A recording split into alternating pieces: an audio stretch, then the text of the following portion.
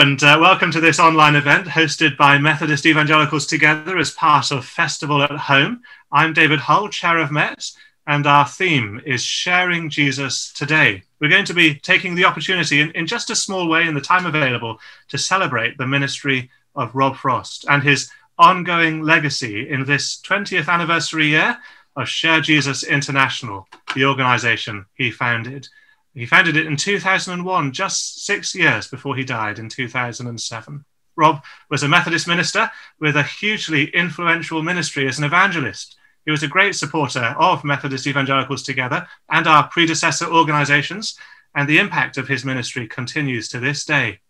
There are so many people we could have spoken to today, so we've had to narrow it down, and we have three very special guests. Jacqui Parkinson, who was Rob's wife, Andy Frost, Rob's son, now director of Share Jesus International, and Carolyn Lawrence, the vice president of the Methodist Church this year. It's great to have you all with us. Thank you so much for joining us. We're going to meet you one by one and hear from you briefly now, and then we'll launch into a proper conversation with each of you in turn. So Jacqui, let's hear from you first. A very warm welcome. Thank you so much for joining us today. You had a front row seat through all the development of Rob's ministry, and you played a massive part in helping it all come to be. And I think you had a very creative focus in what you did. So tell us, what was the vision at the heart of it all in those early days? Okay, well, I definitely learned exactly what Rob was about not long after getting married, because 1 week after our wedding day, he actually took me on a gospel roadshow. And we spent our night sleeping on church floors separately. So that was my introduction. And we just took drama and music around with us. And it was just really just to share Jesus. And then after that, we travelled on our holidays to places like Spain to work in hotel foyers. And then even to America, working in shopping malls. And we even went to Cliff College, which is a place Rob really loved, because that's where he felt that he was given the encouragement to follow through his heart for God. And then we carried on with lots of other different productions, Daybreak and Visions and lots of other ones. And I think the main emphasis of Rob was big scale events, but that included individuals with all their gifts. So his view was for the big, but actually for the individuals within it. That's wonderful. And it's going to be great to hear in a little while about your creative work these days too. Let's welcome first Andy Frost, current director of Share Jesus International. Andy, welcome. This is the 20th anniversary year of SJI, which grew out of Rob's ministry. You're the director now. So tell us, what is the vision that has driven SJI all these years? Yeah, it's been amazing to look back over the last 20 years and see what God has done, really. So many different projects. But again, as the mum said, ultimately, it's about individuals, people discovering what it is to be in relationship with God, and people discovering their calling as well. I guess for the vision continues to be the same. It's about sharing Jesus, about faithfully presenting the gospel, and in a relevant way, people actually understand and make some kind of response to the Christian faith. Thank you. We'll ask you more about the work of SJI today in a little bit. But how wonderful also to have the Vice President of the Methodist Church with us. Rob Frost's ministry has left a long-lasting legacy within the Methodist Church. So, Carolyn, tell us about the impact that Rob had on you and your family. Yeah, well, for many years we used to go to Easter People when the children were young, and that had a real impact on us as a family, because my husband's a minister now, but we had felt the call into full-time ministry for a long time, but I'd been resisting it. And through it was at Easter People that we both came to the point where we felt able to accept God's call on our lives. But also it was a real encouragement to us, being part of the Methodist Church, to go somewhere and worship with lots of people and people who knew what it was like being in a Methodist church, and one of the most powerful things was the impact it had on our children. Our eldest daughter made her first commitment to Jesus at Easter People when she was 7, and both our girls are still going on with the Lord now and bringing up their children in the Lord. So it's something. It's part of Rob Frost's ministry that I'm continually thankful for. How wonderful. How wonderful to have a vice president in this 20th anniversary year whose family was so impacted by Rob's ministry. It's going to be wonderful to hear from each of you about the ways in which you're sharing Jesus today. So let's talk a little more in depth one by one. At the heart of all that we're celebrating today is the belief that the Lord has given us all gifts, each and every Christian, whoever we are, gifts to use to share Jesus. Rob's great passion was to encourage and enable people to use their gifts at every opportunity. So Andy, first then, tell us more about your passions as director of Share Jesus International and some of the projects that you're working on today. Well, I'm really passionate about having to share and communicate the Christian faith. That's why I do what I do. And I guess I love working with different churches, looking at how we can become more intentional in passing on this baton of faith and sharing in our communities. Do a whole variety of different projects, whatever, being creative, I guess, in working out new ways of doing things.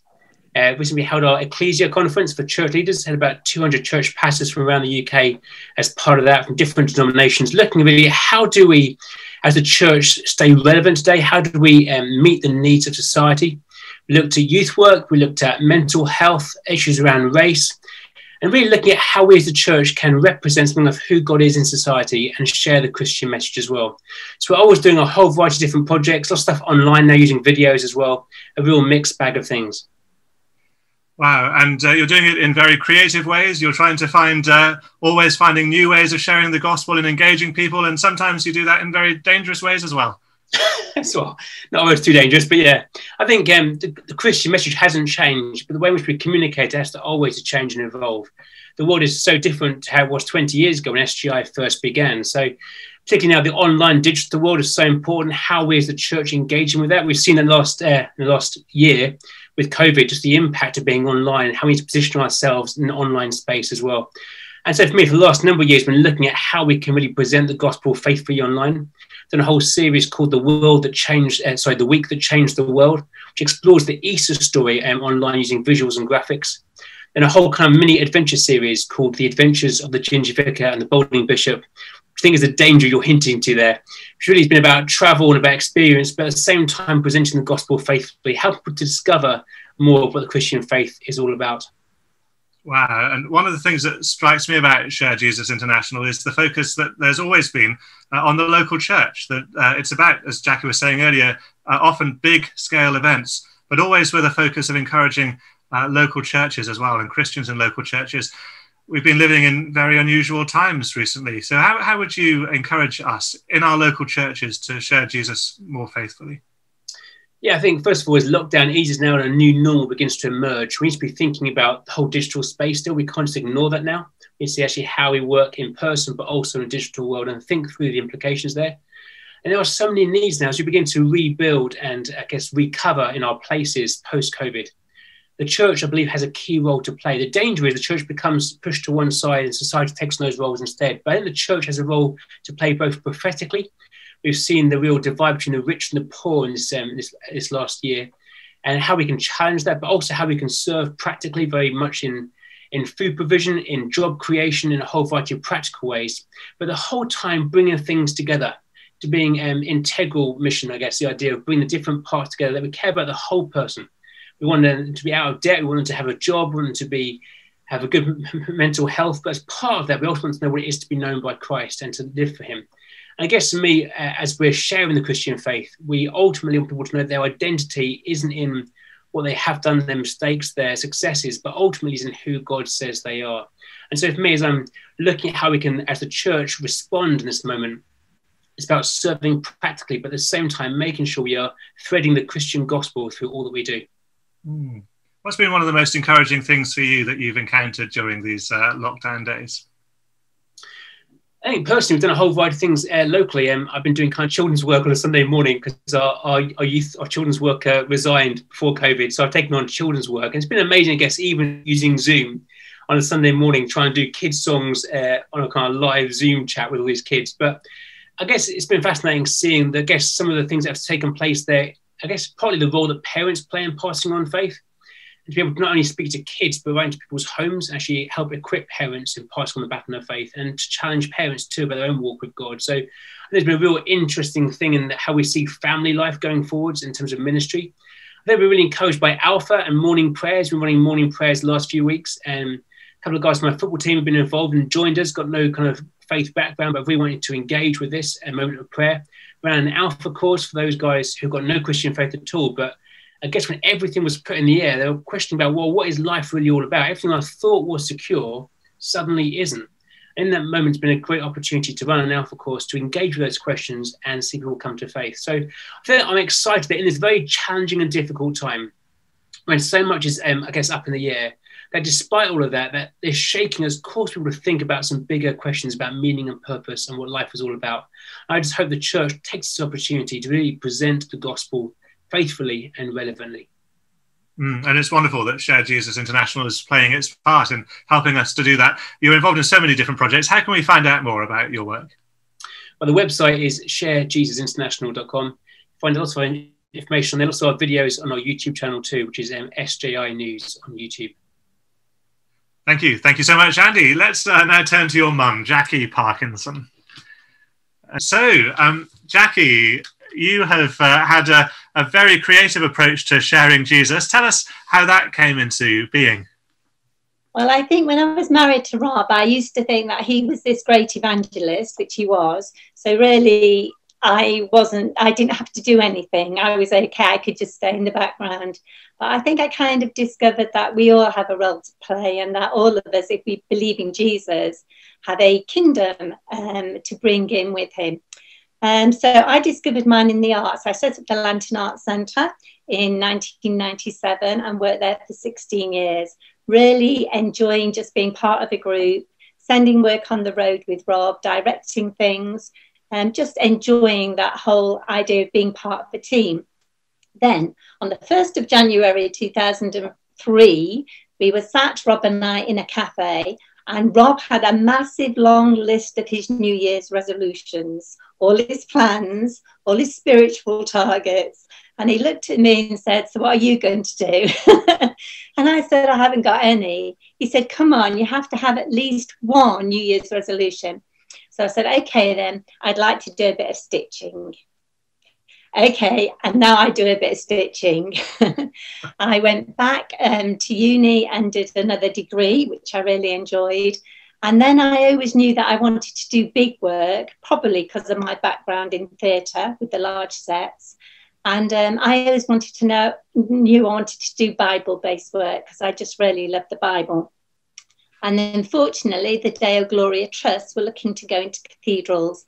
So I invited myself alongside them and said, "Would you not like some visual images to go along with your words?" And that started a really lovely relationship. So we did 11 sets of panels. And one of those sets is Good Grief, which is actually based on the death of Rob. It's my raw grief, really, at that event in my life. And they travel around lots of the different cathedrals in England. So that's was brilliant. And actually at the moment they're just being transferred from panels into banners so that anybody can hire them if they would like to for their churches or community hall or hospice centre, anything. So that's the plan for those. And then I decided in 2013 to go even bigger. And I love the book of Revelation because it's actually full of visions and images and pictures. So for me, it's like a storybook. And I really like the idea that God ends his Bible with a storybook for us artists. I think that's just lovely. And it's the mystery of it. It's not all factual and academic. And it's just this lovely fluid thing. So I started looking at all the images and I tried to represent them on large panels. And they toured for 3 years around different cathedrals in England, and they were seen by about 500,000 people. And it was just fantastic looking at the comments books because, you know, some people wept, some people said, "I'm not a Christian, but this has made me think." Other people have just been inspired to do their own work. So it's just been a real encouragement just to know that just sitting by myself in my studio stitching can be a form of work. So it's just about finding our own voice, really. And I think in stitching, I found mine. And I've just finished, actually, just last week, the last panel of Threads Through Creation. So wow, that's I'd love to ask you a bit more about that. I just wanted to say, first of all, though, I think it was the last time I saw you was in Salisbury Cathedral, I think, which was for the launch of Threads Through Revelation there. And it's launching, Threads Through Creation is launching there this August, hopefully. Really, isn't that amazing? And certainly Threads Through Revelation was just astounding and amazingly beautiful work. And I've seen one of the prints of your Threads Through Creation. So yes, do tell us about how things are developing with that.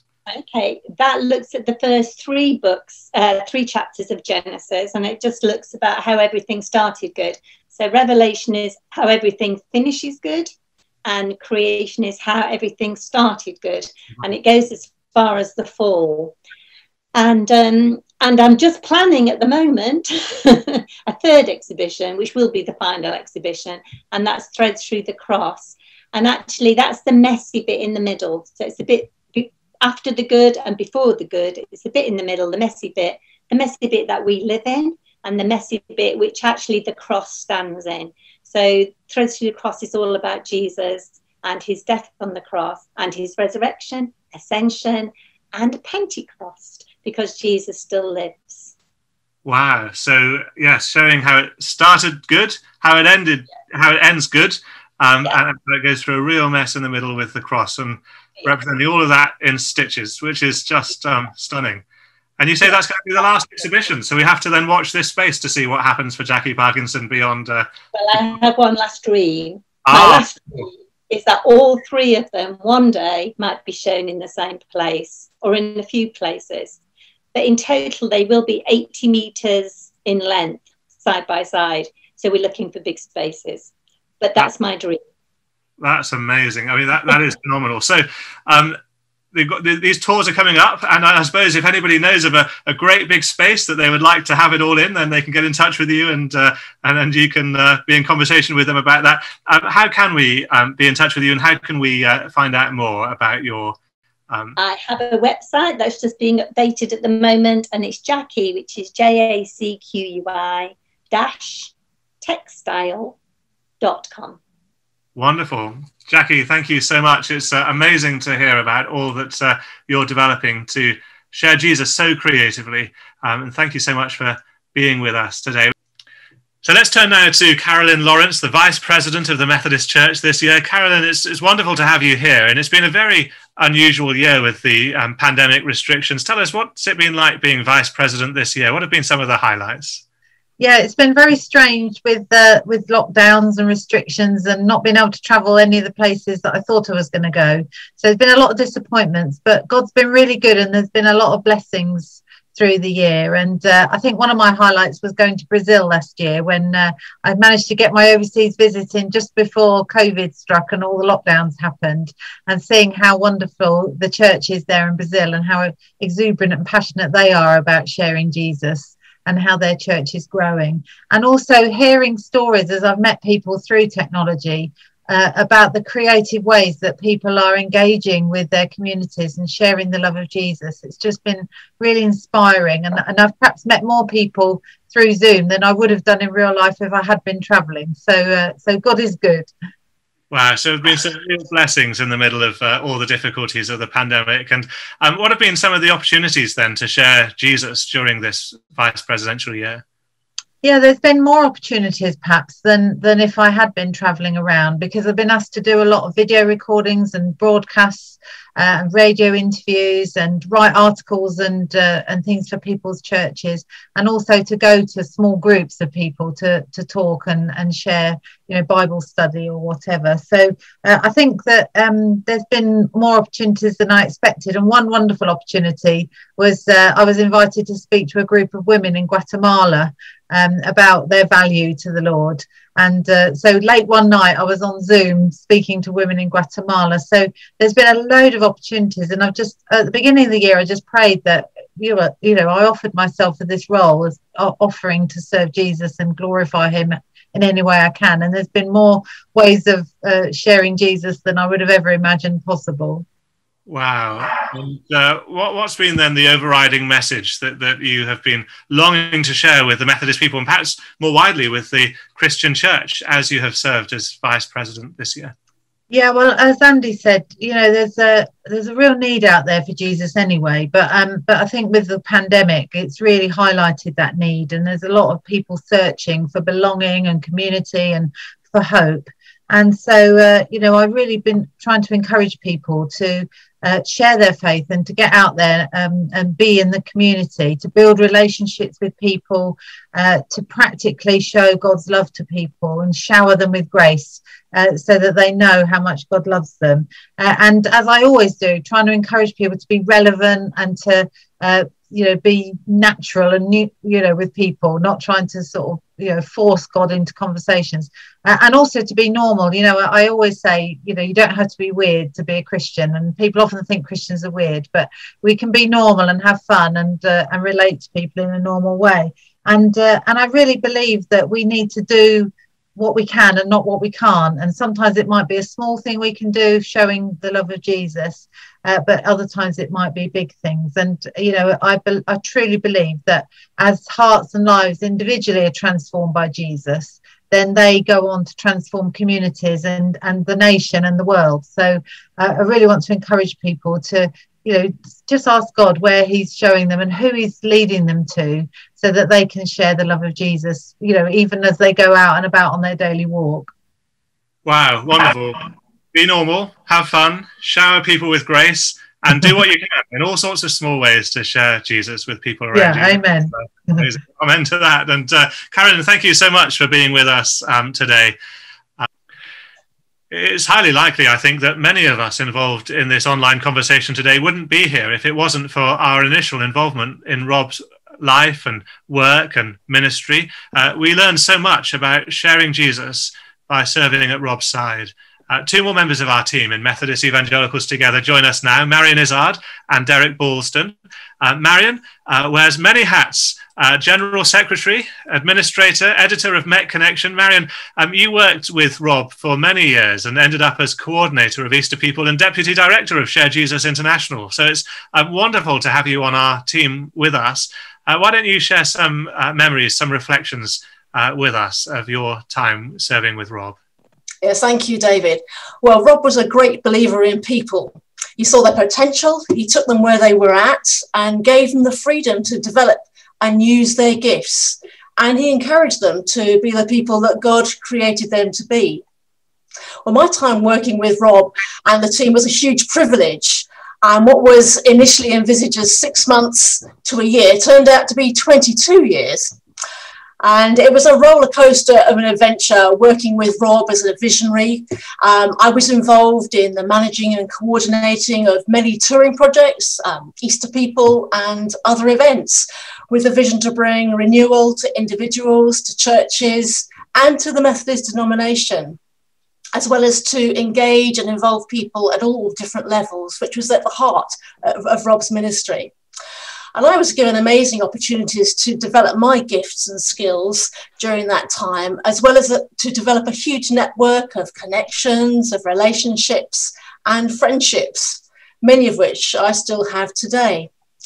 I think really the legacy of Rob's ministry is not about the huge organisation that went into the intricacy of different projects or the Easter People programme, but it's all about changed lives, lives transformed by encountering Jesus, enabling people to engage with Jesus and encouraging and equipping them to be the people they were created to be and to share that with others too.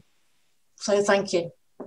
Thanks, Marion. That's wonderful. And Derek, we're so grateful for everything that you do for us on our team. So I'll let you introduce yourself, and perhaps you could tell us why everyone watching should join us in partnering with Methodist Evangelicals Together. I serve as the development worker for Met. For myself and my family, we have been positively impacted by Rob Frost and his various ministries, especially through Easter People and the Share Jesus missions. These ministries have helped me to hold firm to the evangelical faith and grow in the spirit-filled life, both of which are within Methodism's DNA.